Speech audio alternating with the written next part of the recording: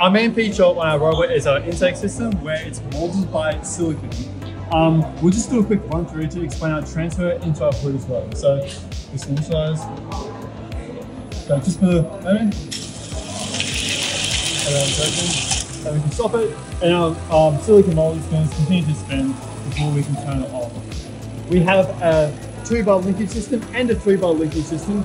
Want to hold it in place before operating this to move the hood up and down, ready to shoot. And our shoe is ran by two 6,000 RPM motors, and it has an idle spin of 306. And we can just show a bit of a demonstration. So we'll go that.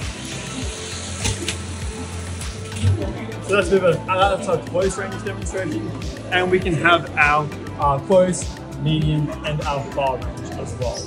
All powered by a servo arm with a BBR servo. DECODE Robotics is everything your team needs to build, learn, and compete. Teams in the USA can get up to 25% off and apply for grants at studecode.com/robots.